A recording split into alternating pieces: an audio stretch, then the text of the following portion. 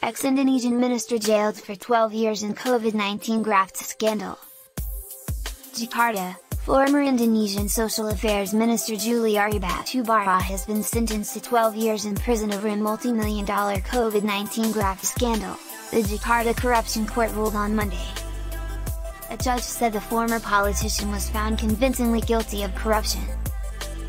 After receiving 32.4 billion rupiah, $2.25 million, in kickbacks in relation to the procurement of goods intended for COVID-19 social assistance packages. The politician, who the court found had intervened in the tender process, was also fined 500 million rupiah, and ordered to pay back 14.5 billion rupiah in embezzled funds used for personal expenses. In the streamed ruling, the judges said Juliari would also be banned from public office for 4 years after serving his prison term. Juliari had denied wrongdoing. His lawyer Mukhtar Ismail on Monday described the sentence, which was 1 year longer than investigators had demanded, as too harsh and said they were considering whether to appeal.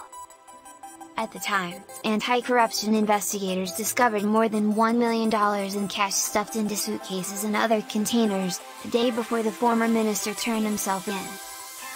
President Joko Widodo was elected in 2014 on a pledge to fight graft, and some prominent politicians have been jailed for corruption during his administration, but there are concerns that anti-graft agencies' clout is weakened.